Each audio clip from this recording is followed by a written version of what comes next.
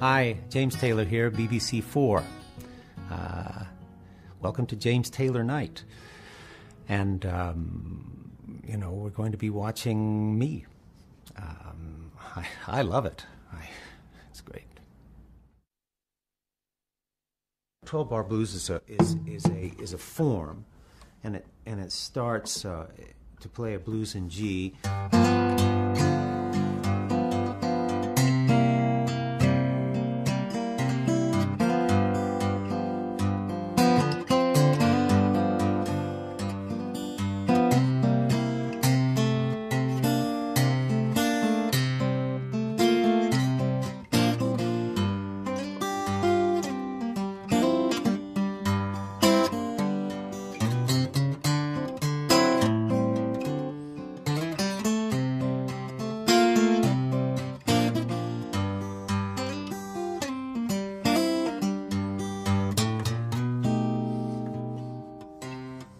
So a 12-bar blues is a form.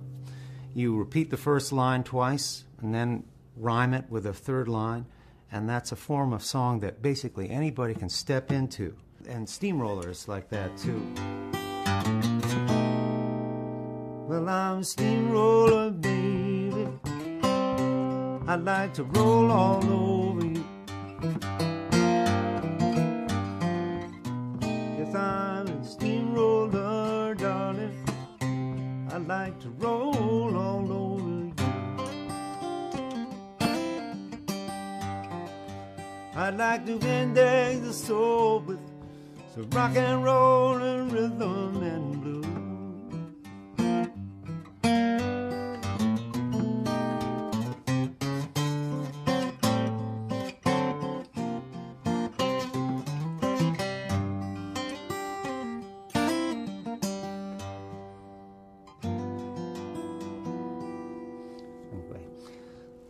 These things are, kumbaya,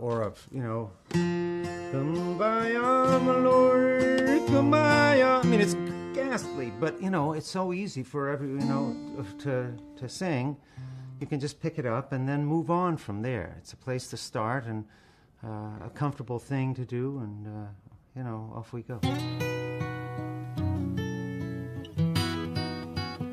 Hi, this is James Taylor on BBC4. Welcome to the 24-hour, all day, all week, James Taylor, all the time television network. He says good night, you moonlight ladies.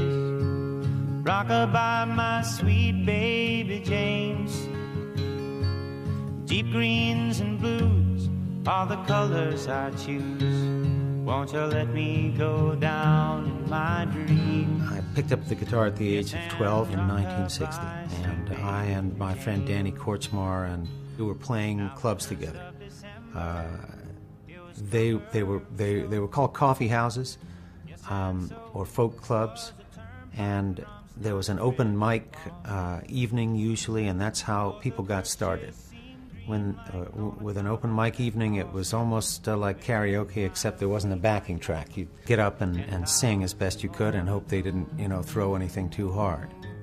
Then after I dropped out of high school, we went down to New York, and he and I started a band with a couple of other friends of ours, and we were the house band, a place called the Night Owl Cafe.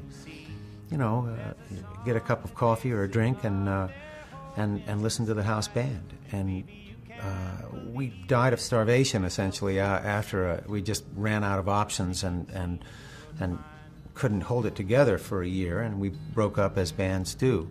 And I came over here to England to follow it further. You moonlight ladies, rockabye, my sweet baby James.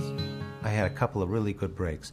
One was being born during the great folk scare of the mid-'60s, as Danny likes to call it. And the other one was meeting Peter Asher and having my music heard by Paul McCartney and George Harrison, and signing to Apple Records in '68. I get by with a little help from my friends. I'm gonna try with the help from my friends.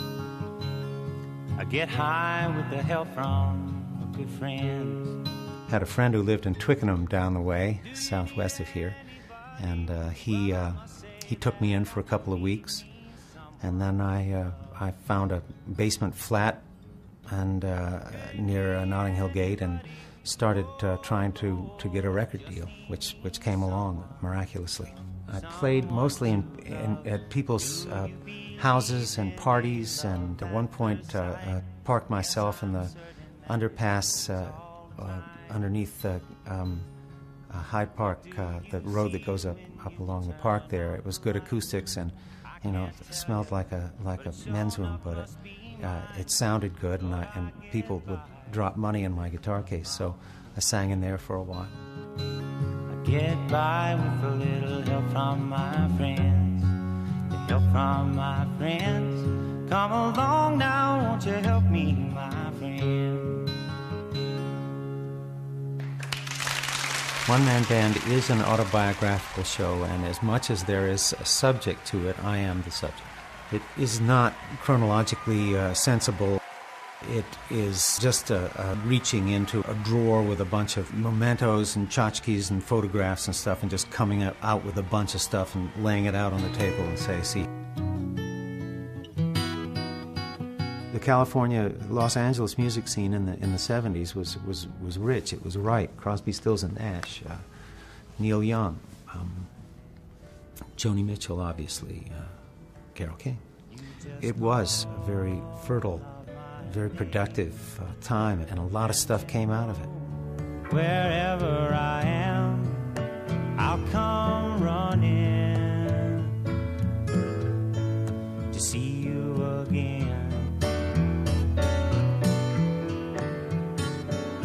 Winter, spring, summer, or fall,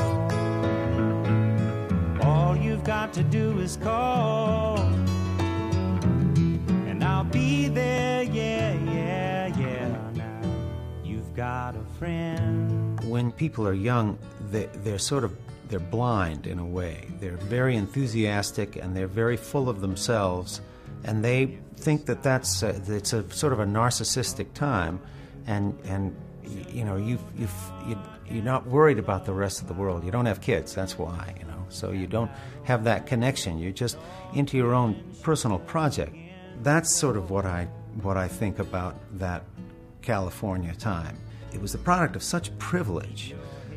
People were living off the fat of the land. It was like economically, culturally, in all ways, people were just given a huge amount, And I feel fine anytime she's around me now. She's around me now, almost all the time. Los Angeles feels like a big spread out place, but actually people put together a city, they assemble a city in Los Angeles, and they connect the dots with their automobile. And that will be your life, Then the rest of it is all TV, but it felt small to me. The distances were small. Laurel Canyon down to Hollywood, maybe A&M Studios, maybe a Sunset Sound or Crystal Sound. All of those were very close together. It was a small, tight-knit community. I've seen fire and I've seen rain. I've seen sunny days that I thought would never end. People were there to have a good time, and it was there were lots of drugs, psychedelics, marijuana, cocaine eventually, plenty of alcohol, plenty of wine. All of this was just part of the scene, and it was just people were there to have a good time. You gotta help me to make a stand. You just got to see me through another day. My body's aching and my time is at hand. People will always get high. Animals get high if you let them. It's just for me, it stopped working, and because I'm an addict, it beat me up, and I had to stop. It's dangerous too, and a waste of time as well. But I was lucky that my dance with it didn't kill me or too terribly injure any other people around me. Anyway. the California scene. It was hugely creative, and it was a gas. It was a fucking ball. I thought I'd see you